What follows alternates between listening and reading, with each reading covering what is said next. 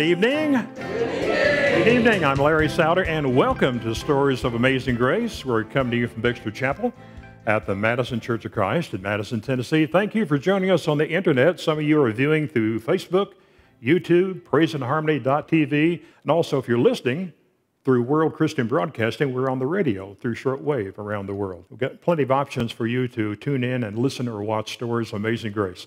And if you happen to be in the Madison area, come visit us on the first Wednesday of each month, 6:30 here in BIXLER Chapel at the Madison Church of Christ. We'd be glad to have you. Our theme scripture comes from Romans 8:38 through 39 from the New Living Translation, and I am convinced that nothing can ever separate us from God's love, neither death nor life, neither angels nor demons, neither our fears for today nor our worries about tomorrow, not even the powers of hell can separate us from God's love.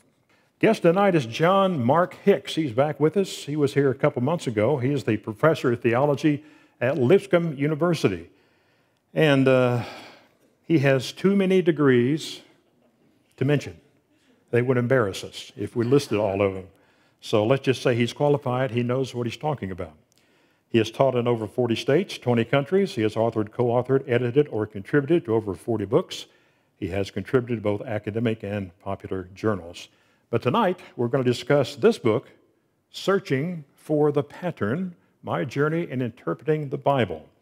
Well, what pattern do you follow or have you followed over the years? In our tribe and in other tribes, it's been command, example, necessary inference, and silence of the Scripture.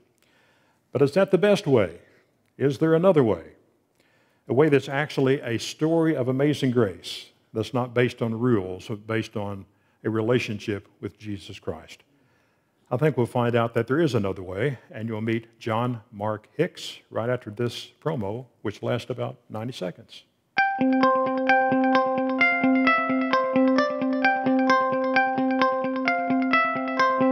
Tell me about pimp. Oh, in the prayer, yes. P-I-M-P. Okay. So, in your prayer life, you got to have a pimp. Now, I know we all Church of Christ people, we're going to clutch our pearls. Oh, Lord, she's talking about pimps. Look, now this ain't the street pimp, okay? Calm down.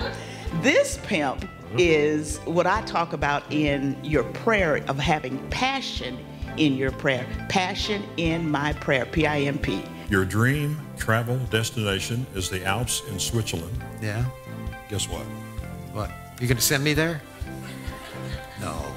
What? What? Look at this. Brochure from Switzerland. Look at this. Look at these pictures. Look at this. Look at this. Yeah. Look over here. Take me there. $4,000. Yeah, We can't afford that. We can't afford that. We understand that your favorite restaurant is what? J. Alexander's. Well, are you in luck? Really? If I can get it out. If you're in luck. Yeah. Gift card for J. Alexander's. Really? I want you to have that. And we got you a Story of Amazing Grace mug here to take with you. Really? Yes, sir. You're a good man. I know. He really. That's all we could do.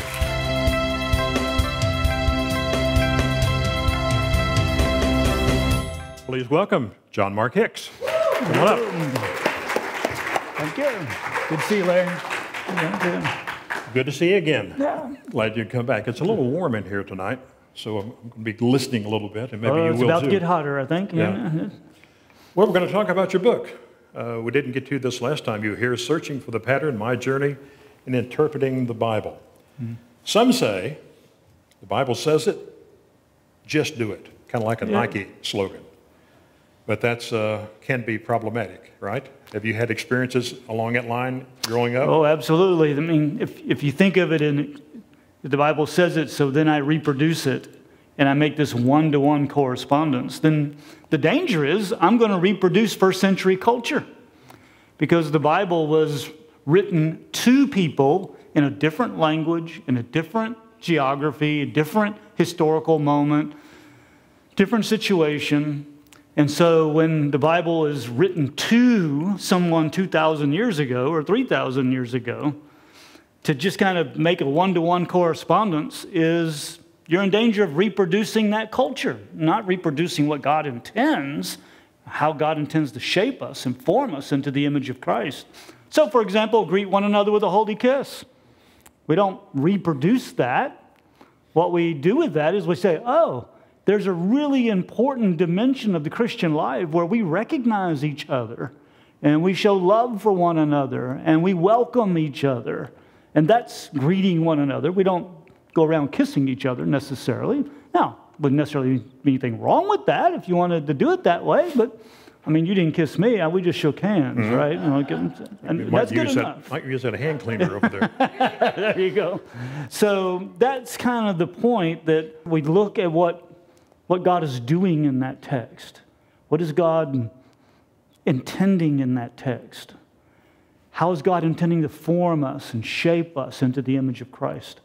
And so we look for the mystery of Christ that is being articulated in that text. And it's the mystery of Christ that we want to embody and make it a part of our heart and life so that we can live in faithful ways. Where did we go off the tracks with all this? With the Restoration movement, or where? Well, I think it's even larger than Restoration movement, really. Is it common in other fellowships as well? Yeah, I think so. This blueprint thinking? In different ways. In different ways. Okay. It's treating the Bible like a legal document that we run a concordance through to find all the phrases that fit. And then we just accumulate these phrases and we kind of put them on the wall and say, okay, there's verse number 1. Let's go grab another one. Oh, there's verse number 2. And let's go grab another one. Oh, there's verse number 3. And then we kind of draw conclusions from that, and we draw more inferences from it. So we build this system, because we've taken a verse over here, one over here, one over here, and we've collected them together, and we've created something that you couldn't find in the text. Not like that. We've created a blueprint for something that doesn't exist in the text. But we thought we've got the blueprint from the text. But what we did is we drew it from the text, put it on this board over here, rearranged them, drew more inferences, and created something that really isn't there. The 5 steps of salvation. It's not there in a list, right? Not in a list, but no. It is in our songbook. Well, we do create lists. In the front of the songbook, there it is. We do create lists. And we create lists like 5 steps of salvation or the 3 purposes of the church, or we create all kinds of lists, because what we're doing is we are looking for something in the Bible that we can use as a blueprint for how we are to reproduce things today. Right? And that makes the Bible into something that it really isn't intended to be. The Bible is more of a story, a narrative, a story about who God is, and about what God is doing, and how God is calling us into participation in God's own mission. And when we take Bible verses and extract them from their context and use them as kind of like building blocks to create something, let me give you this analogy. Suppose you've entered a field, and someone says, now this field is scattered with building blocks. Well, you got to go find the block, take it over here to the other field, and start building something. So you go over to this field, and you look around. Maybe they're numbered, maybe they're not. Maybe it's hard to find which block goes where. And you take that block, and you put it over here, and what you do is you build a temple. You build a system. And then you live in that system, and you obey the rules of that system, and you feel safe, and you feel secured, and you feel comforted because I got the system. Now it's just a matter of working the system, right? And sometimes that's on the easy side, is to work the system. But that's not really what the Bible is. The Bible is more, this temple already exists. The Bible is the temple in that sense, that we explore the temple. We explore the story of God.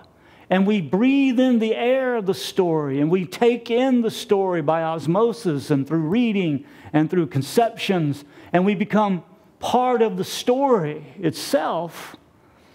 And that's harder to live. Now, it'd be a lot easier if God had said, I only want you to spend 25% on your house. you know. If I had a rule like that, I'd say, oh, okay, I can do that. Well, I think maybe I can. But that's not the story God gives us. That's checklist Christianity. Yeah, because the story God gives us is, I want you to be so in love with God and people that you have a generous heart, that you're going to manage your money in ways that reflect the generosity of God. And instead of having a rule about percentages, this is a matter of the heart. This is a matter of testing the heart. Are you really one who is connected to the story, connected to who Jesus is? So it's not so much about rules that define whether you're in or out, as much as it is, do you have a sense of the heart to live out the story, to live out who God is in your own life, and to follow and imitate Jesus? Yeah. Tell me about the Lord's Supper. That's something later we want to discuss in more detail, but I saw some comments in the book about we assume that we take it each Sunday. Mm-hmm. It's not really a command. No. The examples we have about the Lord's Supper is it was always on an upper level, and we don't do that. Yeah, it's an upper room, yeah. Upper room. And it was always after a meal, is that right? Well, or a meal was in the middle of it, okay. Yeah. Yeah, I mean, Jesus took the bread, and then after supper, he took the cup. So why did we pick and choose with this, you think? Well, that's a very good question. Because when you're looking for this blueprint, you have to make decisions about, well, is that permanent or is that circumstantial? The fact that every instance in the New Testament, the Lord's Supper is always in an upper room, is that just incidental or is that essential? The fact that you took the cup after supper, is that incidental or is that essential? The fact that it was always at night, is that incidental or is that essential? Who decides? Who decides? Yeah, who gets to decide that? Well, when you're looking for a blueprint, you have to make those decisions, and you have to make those decisions in ways that say, okay, this is right and this is wrong, right? Or you have to say, this is what you have to have. The other you could have. You could do it upstairs if you want. You can do it at night if you want. But you got to have these. And that means you got to have rules of interpretation that help you make those kinds of decisions. Like a generic command includes all its specifics. But if you have a command that is parallel or coordinate with the other command, then that's exclusive. I mean, So when Jesus takes, for example, some people in our tradition say when Jesus took the cup, that means there's only one cup. And there's only one cup, that excludes all the other cups. So we should have one cup, not multiple cups, right? Well, who gets to, how do you decide what is an essential part of the Lord's Supper and what is not? Issues like that have divided the church. One of our elders several years ago put together a list of issues that have divided us. He's got 150 here, and he says there's a whole lot more. Mm. In music, praise teams or not, music on videos, choruses, song leaders using a pitch pipe, types of songbooks used. Theology area, this is your area. God as Father, Sovereign, Creator. Baptism of the Holy Spirit, laying on of hands. 6 days of creation to be taken literally. Fasting. Yeah. It goes on and on and on. Lord's Supper every Sunday. All worship functions performed by male members. Reverence to bread or loaf. And these things have divided us over the years. Exactly. Exactly. And one of the reasons is that we have been reading the Bible in order to generate a list of essentials. Now, I know, maybe I'm harping on this, that is true in the churches of Christ, what I've experienced, not so much now in our fellowship here, but and maybe not at all here. I don't have any broad strokes here. But is that true of other religious groups? It has been. And what are some examples of that? So, for example, in the Reformation period, when Ulrich Zwingli became the reformer in Zurich, Switzerland, right, he got rid of all the music because he didn't think that was in the New Testament. All the music or instrumental music? All the music. All the music. Because he didn't think congregational singing was part of the New Testament church. I see. He got rid of all the statues. He was an iconoclast. So what happened in the Reformed tradition, John Calvin, for example, was opposed to instrumental music. He was also opposed to using any words other than Scripture in the songs. All the songs had to come from Scripture, according to John Calvin. It was in the Reformed tradition, which is the Calvinists, Puritans, Presbyterians. In the Reformed tradition, there was a thing called the regulative principle. That is, we're going to regulate our worship by the Bible. We're going to regulate our worship by the New Testament. And that means if it's not in the New Testament, we're not going to do it. And that principle was very much influential in churches of Christ, in our context. So we didn't invent this. We gave it some new twists and different things, but other traditions have also done Did this. other traditions come to the correct pattern? Well, that's the question, isn't it? The Reformed Church, Presbyterians came up with Presbyterian kinds of polity, church organization. They practiced infant baptism. They divided among themselves about the music. So that's part of the problem, is that when you're looking at the Bible through this lens, we come out at different places. And when you come out of different places using this lens, that means some people got the essentials wrong, and when they get the essentials wrong, then we can't have anything to do with them, right? Because they don't have the essentials right. And so division becomes part of the outgrowth or the outcome of this kind of way of reading the Bible. Because it all depends on getting it right.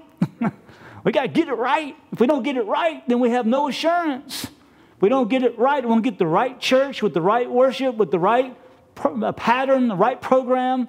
If we don't get it right, then we have no assurance, no security, which means we put a lot of effort into getting it right in terms of reading it right. And I grew up in Churches of Christ, and I had such a wonderful experience growing up in Churches of Christ. It was I felt loved, I felt secure. My parents were wonderful parents. The churches I grew up in were wonderful churches. I never experienced a church split growing up. Really? At all. And so I have the highest value. I learned that the Bible is important in growing up. And I learned that the Bible is a guide for us. And we need to read it, and we need to study it, and we need to follow its conclusions. We need to go where it takes us. And so I still believe that. I still believe that's true. The problem is, what pair of glasses are you wearing when you read it? And what are you looking for when you read it? What am I looking for? Am I looking for, I need the list. Mm-hmm. Is that what I'm looking for? Or am I looking for something else? And that's where I think the shift for me has come in searching for the pattern. I'm still searching for a pattern. But now I'm looking not for a pattern with a list of things that make it the right church. I'm looking for the pattern of God's activity in the world.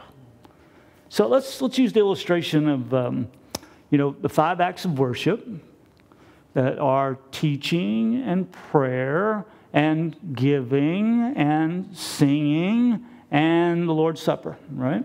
5. And we held that as kind of exclusive. No additions, no subtractions, right?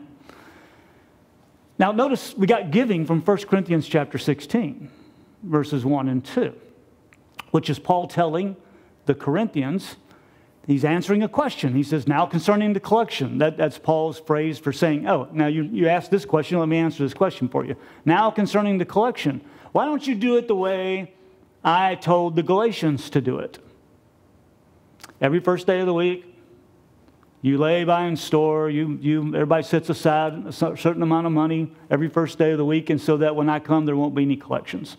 And what we did with that is that we made that verse the basis for giving every first day of the week. And I grew up hearing, and I actually said on many occasions, so this is something that was true for me, we have been commanded to give to the Lord every first day of the week. To lay by and store. Yeah, right, exactly, separate and apart.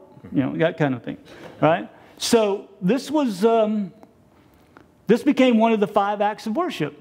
It became one of the 5 as early as the 1870s. It started being one of the 5. But when you look at the text in 1 Corinthians, that's not really what Paul's doing. He's not setting up a timeless pattern for how to give. In fact, if it was a timeless pattern, Paul should have said, hey, I already told you how to do that. Why are you asking me again? When I was there, I set it up for you so that you could be a right church, a true church. But apparently they weren't doing it, so they said, Paul, how are we supposed to make this collection? And then he told the Galatians to make it a certain way. He said, all right, Corinth, you follow that as well. But he didn't ask the Macedonians to do it. He only asked the Galatians and the Corinthians to do it. So it wasn't intended to be part of a pattern. It was a special collection for the church in Jerusalem. And they asked, how should we go about that? Well, just put aside some money every first day of the week, and when I get there, it'll be collected. I don't have to make a special collection. It'll just be ready. Now, think about, is that how Paul really wants us to think about giving? As some kind of pattern we follow in the sense of a rule that says every first day of the week, everybody needs to give a percentage of their income. Now, that's not necessarily a bad thing to do. I think there's value to being communal in our giving and sharing our resources and having a good rhythm for that. I like that rhythm of giving in my life so that every week I'm reminded that, hey, I need to be a person of this sort. But it's not kind of a requirement to be the true church. When Paul actually addresses this in 2 Corinthians, he doesn't say, now, you Corinthians, I told you to do this collection, and you're not doing it. He doesn't then lay down the apostolic kind of hammer and say, now, you just need to obey the pattern. That's not what he does. Not when he talks about, he's not talking about a blueprint pattern.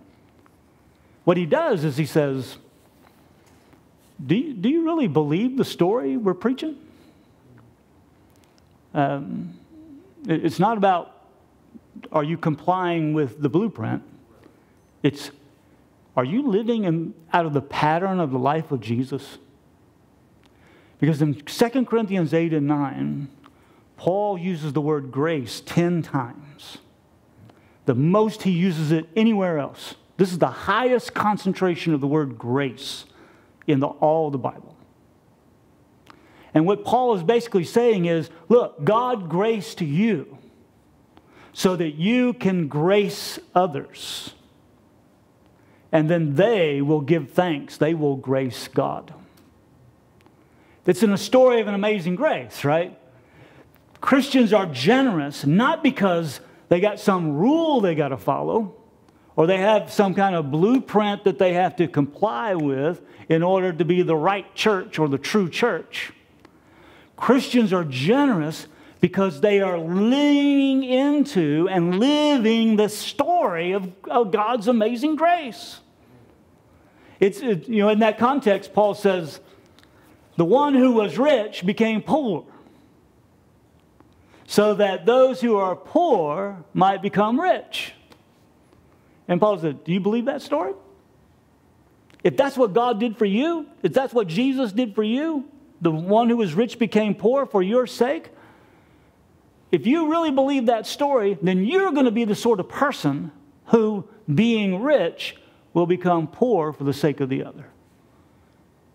And so the question is not, did you get the right list? Did you comply with the specific command that's a part of the blueprint? In fact, Paul says, I'm not commanding you. I'm not going to command you. Because this is a test of your love. This is a character check. This is an integrity check. Do you really believe the story you confess? If you do, you will share, just like God shared. Right? And it is that Paul says in verse 13 of chapter 9. He says, this is an obedience to the gospel. You obey the gospel when you follow the pattern of Jesus' own life and activity.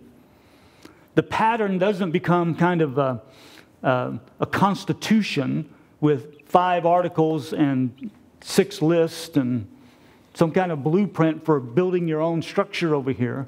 The pattern is looking at the work of God and the activity of God and what God has done and saying, I want to be a part of that. I want to live my life like that. I want to live worthy of the gospel. And the gospel is the pattern of Jesus Christ. It's the pattern of God in Christ reconciling the world to himself.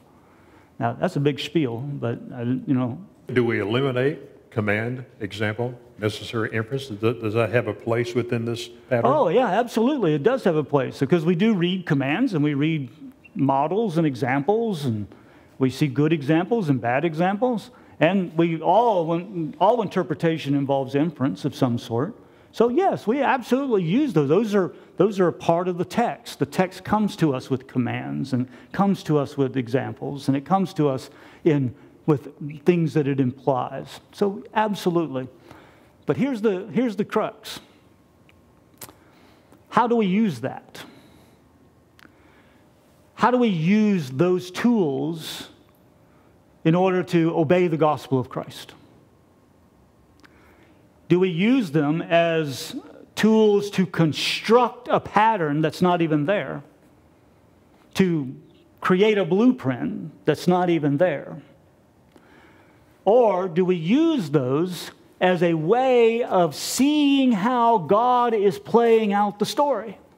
How God is living out the story? How God is patterning the story for us?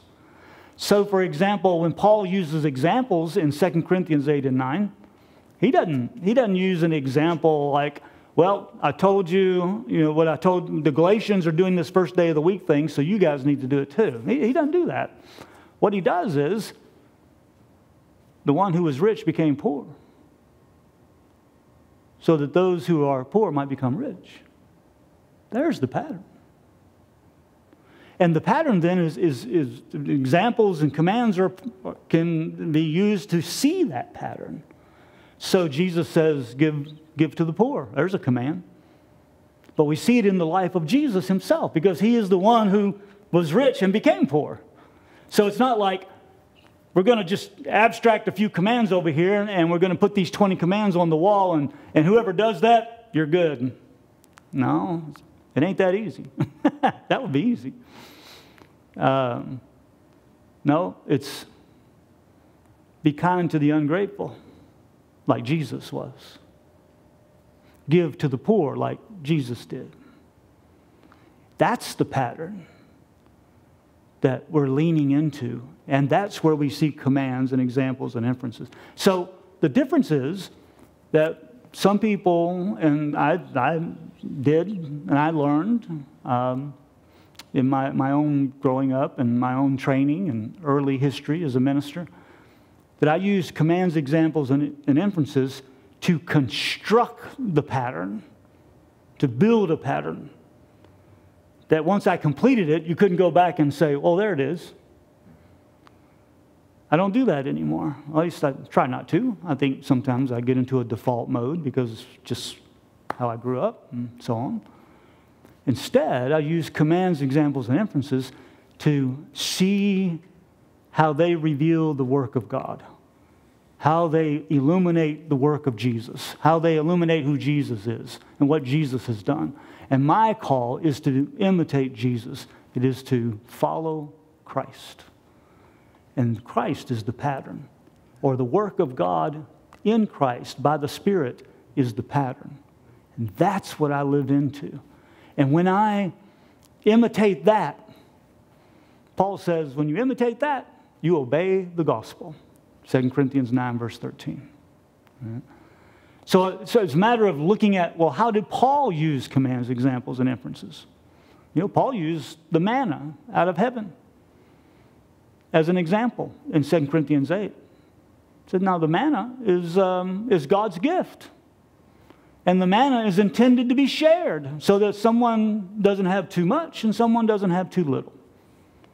And that's how I think the church should work, right? And I think that's what Paul is saying. The church should be a place where somebody doesn't have too much when somebody has too little. We should share our resources. And we learn that from what God did in the manna. So Paul is thinking about how to obey the gospel, not by thinking about some blueprint that he has to follow. He's thinking about God acting in the world for the sake of his people. And how do I follow that? How do I live out that? How do I embody the grace of God?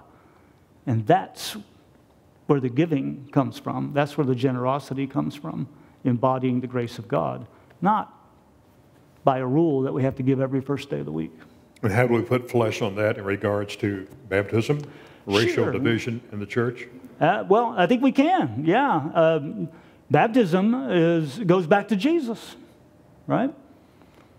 Jesus was baptized to fulfill all righteousness, Matthew puts it. Jesus underwent a ritual designed for sinners. Jesus basically identifies with us and says, I'm going to go on the water with you. And if you want to be my disciple, you will follow me. I use this illustration quite a bit in terms of baptism as a matter of following Jesus into the water. For example, I had a student in one of my classes.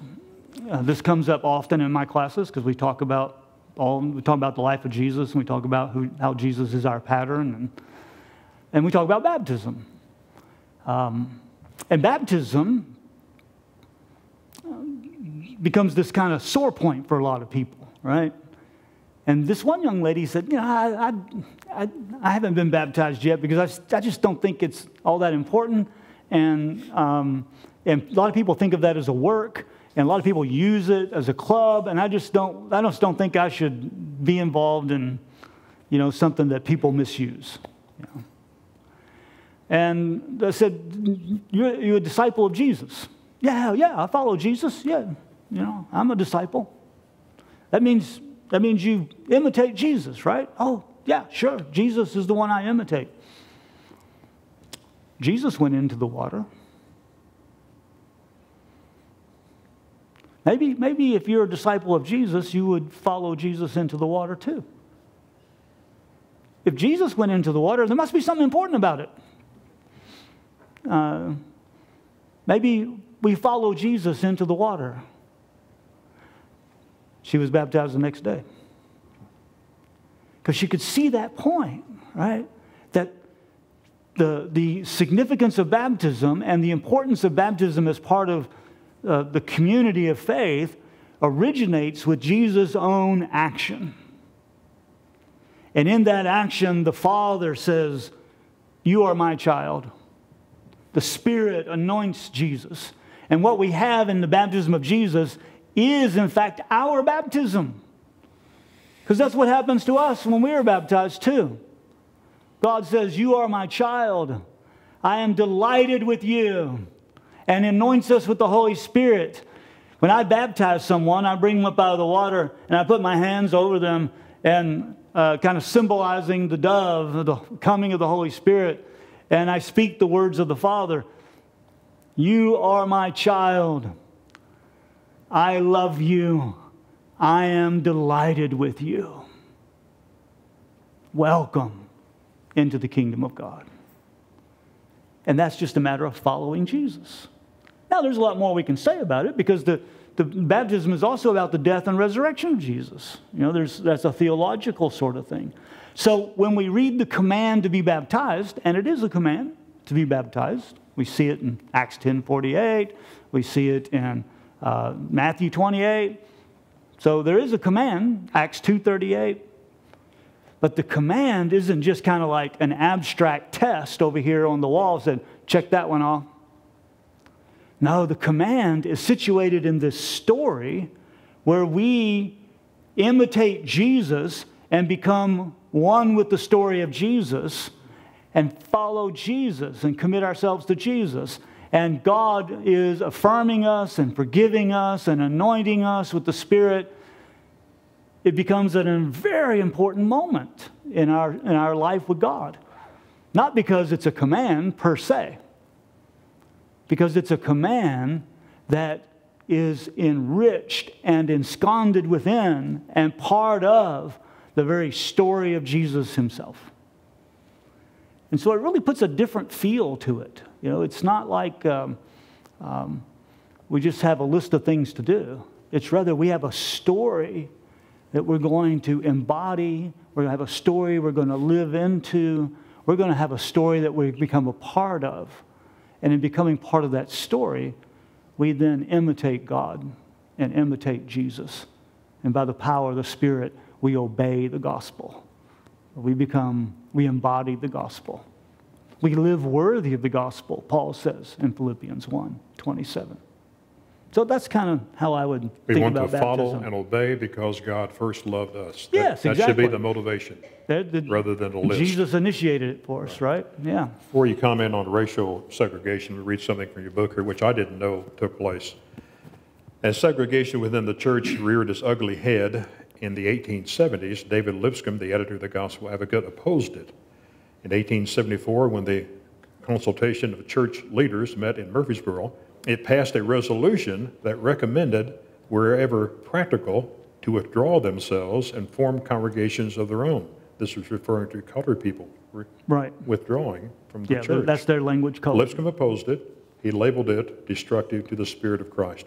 I did not know that this took place years ago. But how would this narrative pattern take care of this? Yeah, let me just comment on the historical part of that. After the Civil War, and even really kind of before the Civil War in Nashville, there was a kind of two-pronged sense, two bases for having an African-American congregation and a white congregation. And one of those was, if you've been an enslaved people, you probably don't want to still be under the authority of a bunch of white Christians, right? Especially the ones who enslaved you. So you have a tendency, okay, we want to have our own congregation. That's understandable. That's understandable. But there was the other impulse there was an impulse among some white churches that they didn't want to be, even though before the Civil War, most churches were black and white, at least in the cities. Masters would bring their enslaved people to the church with them, that kind of thing. And sometimes that worked well, sometimes not so. But afterwards, there was this sense of that a lot of white people wanted to separate, which ultimately ended up being kind of Jim Crow and segregation and et cetera. So what was happening in Murfreesboro was there was a movement to encourage churches to encourage African-American members to plant their own churches. And David Lipscomb was adamantly opposed to that. He said that didn't happen in the New Testament between Jew and Gentile. They were a part of the same congregation, the same church. It shouldn't happen because there's no Jew nor Greek in Christ. And there should be no forced separation of black and white in the congregations. And so he was totally opposed to that. But you know what happened, which is still clear today, right, in so many ways, particularly in the Jim Crow era, North and South. Black and white churches went on their different paths. And what was kind of a unity in the 1860s became a total segregation by the 1920s. Now, is that gospel? Forced segregation? I don't think there's anything inappropriate with congregations having a sense of their own self, and especially African-American congregations wanting to have a kind of having good reason to avoid the situation of being under white power again. I can understand that. But here's the gospel goal, though. The gospel goal is that in Revelation 7, that every language, tribe, and nation is going to be before the throne of God. And if that's what heaven is, that's God's goal, right? And it's not in part of what God intends to do here. We go back to creation. Here's the kind of the theological reading, the narrative reading. Reading from creation. Every human being has the dignity of being created in the image of God. Every human being has been called into the mission of God, to participate in the mission of God, to be fruitful and multiply and to subdue the earth and to have dominion over the earth. This is something human beings share, and we all share that dignity. And we see it even in Israel. Rahab became a part of Israel. She wasn't a Jew, right? She wasn't a child of Abraham, but she became part of Israel. Israel received those from outside themselves and treated the aliens. Remember, you were enslaved in Egypt, and God says, I loved you even though you were an alien in Egypt. You were a slave in Egypt, but I brought you out. And now, when you have people who are different from you, you receive them, and you treat them, and you love your neighbor. We see it in the story of Jesus. Jesus dies for all. I mean, racism goes to the heart of the gospel. It denies the heart of the gospel because Jesus died for all. Amen. And that's kind of the feel. It's not like, where's the Bible verse that says, racism is bad? It's not the Bible verse that does that. It's the story. It's the story of God's creation and God's goal and what Jesus did for the sake of all. And then loving your neighbor as yourself. Who's my neighbor? Well, if you have to ask, you got a problem. All right? If you have to ask. Remember the lawyer asked that question. Well, who's my neighbor? And Jesus gave that parable to the Good Samaritan, right? And remember the lawyer's response? Well, you got a point, but who's my neighbor? I got you now. Who's my neighbor? Well, I'll tell you who your neighbor is. Whoever's next to you. Whoever is a human being is your neighbor. Love your neighbor as yourself. So racism is not so much, here are the 5 verses that condemn it. Here's the heart of God played out in the story that condemns it. And that, it's if you have a blueprint model, it's hard to condemn. Now, we did in so many ways. In some ways we didn't. I mean, that's a complicated history. But I think most people, you get them one-on-one, most people are going to tell you, yeah, we shouldn't treat people that way. Why? Because it's not the heart of God. It's not God's heart in creation. It's not God's heart in Jesus Christ. And it's not God's heart in terms of God's goal. Right? So it's the theological narrative. It's the story. The pattern is who God is and what God is doing and how God has loved and how God is included and how God is done for all, right? God has acted for the sake of all.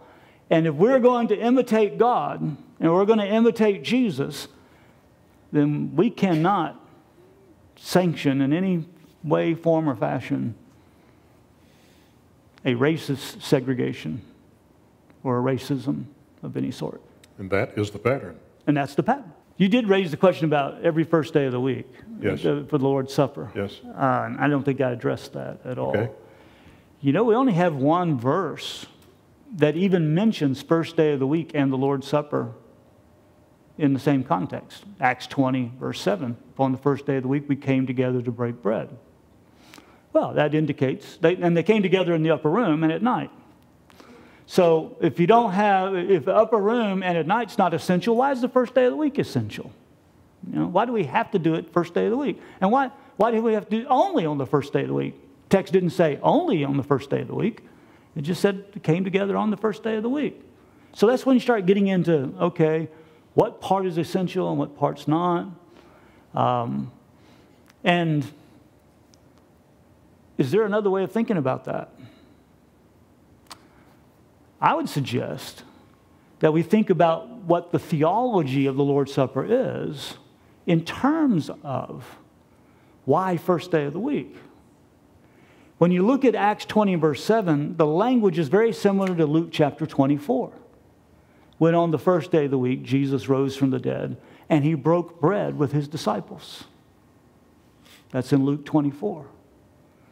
The point is not so much, here's a pattern for how to do this, and if you don't do this, you're going to hell, or if you don't do this, then you're not the true church. Rather, it's about, this is the rhythm of Jesus' own resurrection. It is a first day of the week event. And you put together first day of the week, resurrection, and breaking bread. And those three ideas are tied together in the story. It's not like there's a command or that this is a binding example. It's rather that these things hang together. That doesn't mean these are the only times you can do this. It's not the only time you can eat this meal with Jesus. In Acts 2 verse 46, they were breaking bread daily at their homes, daily. So it's not that it's an exclusive.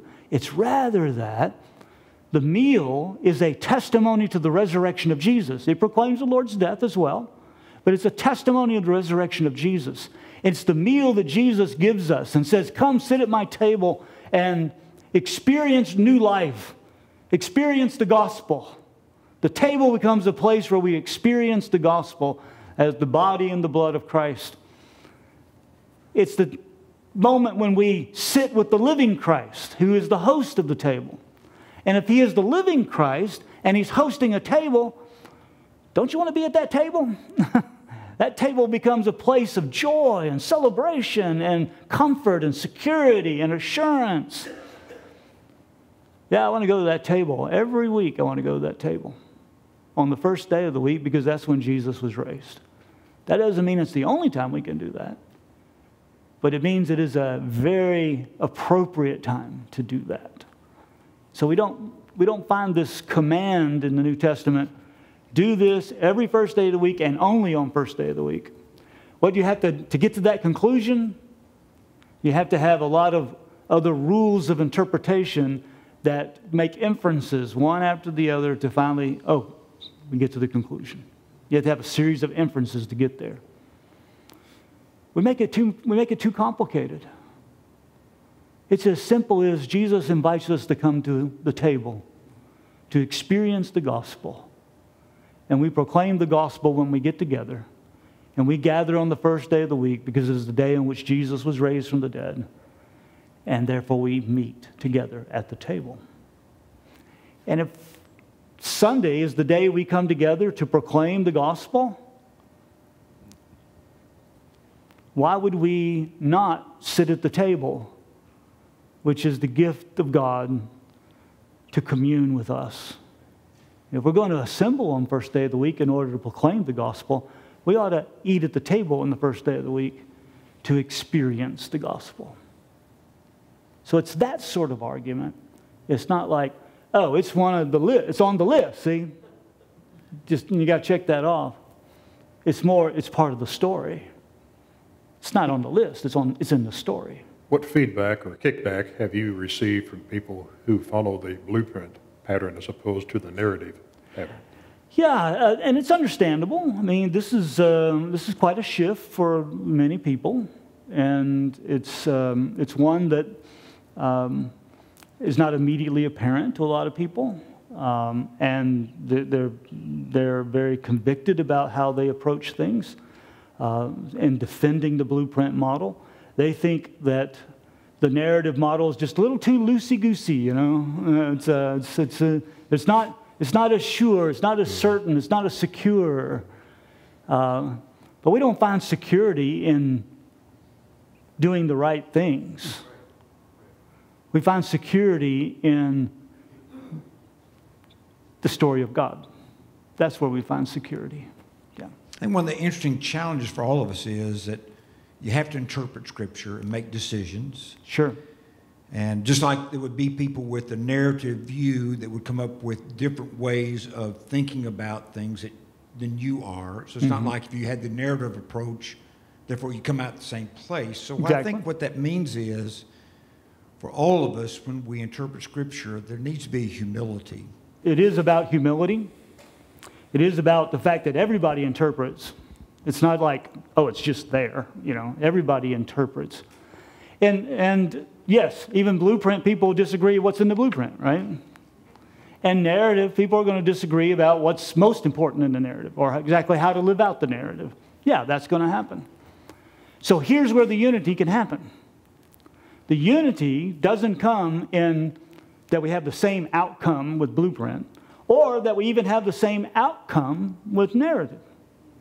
The unity comes in what we actually confess God is doing among us.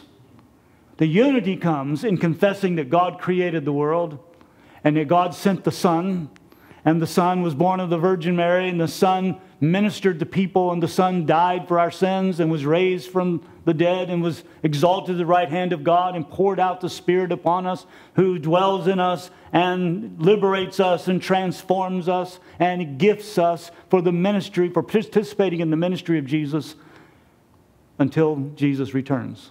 That's the story. Yeah. And that's the story we can all share, blueprint or narrative. We can all share that story. The problem comes when we think that we got the blueprint so right, or we got the narrative so right, that if you're not just like me, you're on the outs.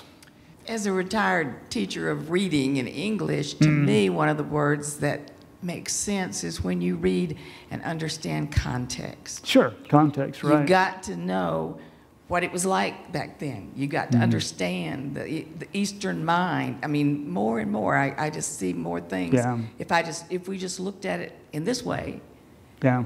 then, there's a whole nother conclusion. Oh, that's really important, context, because there's a historical distance between us and the text, right? It's 2,000 years old, and culture's different, etc. So, yeah, it's really important that we have a sense of that distance, that we read it in context, that we just don't abstract a sentence out and put it over here on the billboard or put it on a bumper sticker. You know, because when you put it on a bumper sticker, it gets a new context.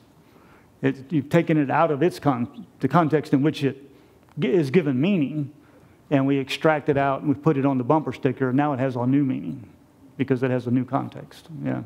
Thank you for your conversation and perspective. What really caught me tonight was the discussion about race in the church. Sure. Obviously, being African American, that's been a thought in the back of my mind. And I always wondered what the position of the church was during the civil rights movement. My late father used to take me to Levitt Street Church of Christ, which is a predominantly white congregation, and I grew up going there in Hart Street, which is predominantly black.